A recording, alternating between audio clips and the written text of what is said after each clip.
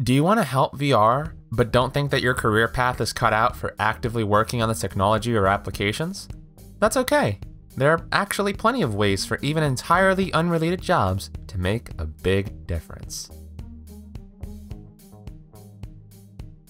Hello virtual dreamers, Gregory here. There's a lot of ancillary work that goes into any medium, VR or otherwise, that makes everything work. While everything can be related to each other if you look deep enough, the following are career paths that, while not directly related to VR work, have the potential to put you in a position that helps that work happen directly. Let's start off with an example career that you're looking at right now. Content creation. Making videos, writing stories, penning articles, and otherwise creating content around the medium of VR is a form of supporting it, and is especially important at this early stage where we need to raise awareness around VR. I probably wouldn't be doing anything related to VR right now if it weren't for the promotion that's sort of online of the new coverage around the John Carmack demo of the Oculus Rift prototype in E3 in 2012 did. The Matrix, Ready Player One, Code Lyoko, Dot Hack, these are all media franchises and works that have greatly promoted virtual reality as a concept and that have supported the industry as a result. And plenty of people can make an honest living doing this kind of work in the process.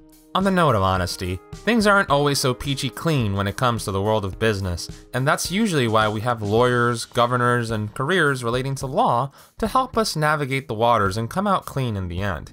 Make no mistake, there are going to be some big legal battles in the future of VR, as we are steadily increasing the sophistication of the technology and becoming more prevalent.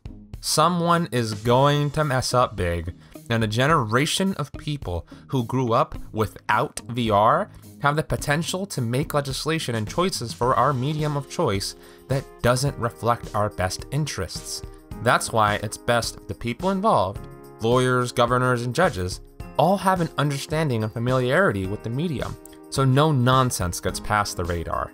With that though, that brings us to the last and arguably most important grouping of careers that support the VR industry.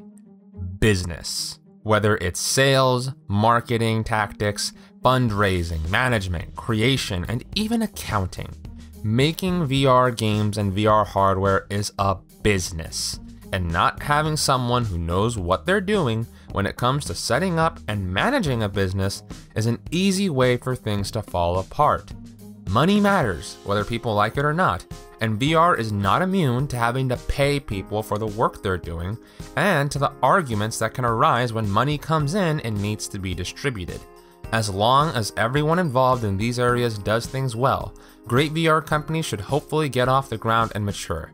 That covers the main careers, and I could go on all day with the variety of ways you could get into VR that don't directly involve making it, but I want to take a moment to go into some of the things you'll have to face regardless of the path you're choosing here, since getting into VR may not be what you're expecting in any case. To get the obvious out of the way, every last career I mentioned before has very little to directly do with VR, so it's going to be on you to make sure that they become related to VR. All the media careers have to make their content relate to VR while still making a living. Law careers have to put themselves out there to make sure VR companies face as little trouble as possible.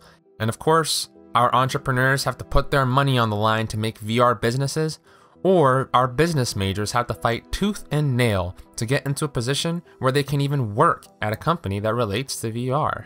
Also, it has to be noted in all these careers, your role is very unlikely to have much of anything to do with VR on a day-to-day basis.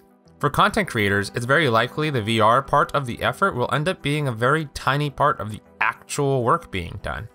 Even for streamers, people who could spend all day in VR, the money isn't coming in because they're playing VR, it's coming in because of how they're playing VR.